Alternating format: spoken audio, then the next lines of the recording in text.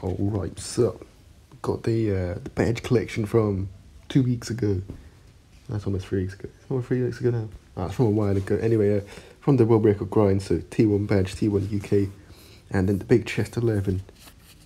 33 world meds in there. Sadly, we can get to 750 subscribers and give that away. But, yeah. I think we generally could if the streams were working, but the streams weren't working.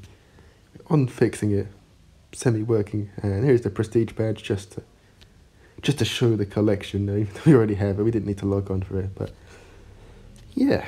Now we're just going to quickly go into customization with 120 million medallions, and we are going to drop 85 million medallions faster than you've ever seen before. You also noticed I have the boomerang and turtling monkey skin unlocked, but I don't use them because they can tell your opponent information, and that doesn't help you. Yeah, so now, yeah, it wasn't an immediate decision to get the gold projectiles because I have used them before. I think once you've used them once, you're not really bothered about them anymore.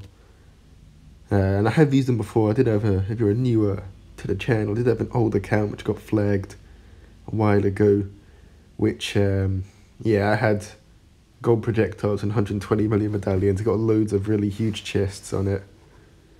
And, yeah, so I've had the gold projectiles before, so I was thinking, do I just want 120 million medallions on the profile?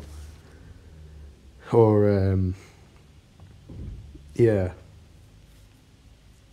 Or gold projectiles in the game.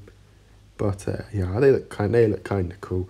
The everyday account still doesn't have it just yet, so I don't even use it that much. But yeah, now we're just flexing putting down every tower which could shoot the gold projectiles out, or you can see some in gold. I should have got the destroyer boat. Analyzing, placing the towers down, insane. The mortar you can see in the skin, it's quite cool. The mortar skin looks different colour, the gold projectiles is just nice. And yeah, just a short video. We'll whip out some of the strategies we used, a bit more obscure, not done a grinding guide on adapted series in the coming days. And some boss gameplay, stuff like that. But yeah, I don't know how long this goes on for. Nothing much else to say. More grinds, more chest giveaways in the future. If there's a C11 next span, I might just quickly cop nothing, like no special badge or anything, just quickly cop them in and give that away, I'll see. But yeah, I'll wrap up today's video. Hope you have a nice rest of your day, and yeah, see ya.